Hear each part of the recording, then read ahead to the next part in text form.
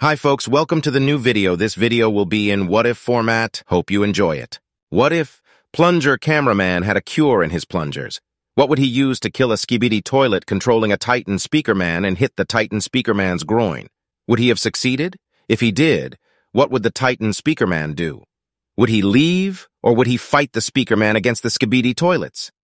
What if Titan Speakerman defeated Titan Cameraman? Would Skibidi toilets win against Cameraman? Would Titan Speakerman be defeated by the cameramans themselves? Would the TV women and TV man have helped? What would have happened in that case? Would it be the end of the series? Tell me your theory in the comments and what you think about it. What if TV women loved the cameraman from episode 54? Would she have taken Cameraman with brown coat to save him? Would she have left the legendary double plungerman there to die?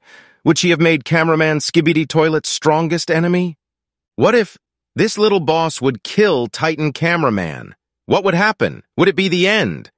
In my opinion, the cameramans would run away to hide somewhere and try to create a new Titan Cameraman, which would be much more powerful than this one. Feel free to comment. This is the end of this video. Thank you for watching. Bye.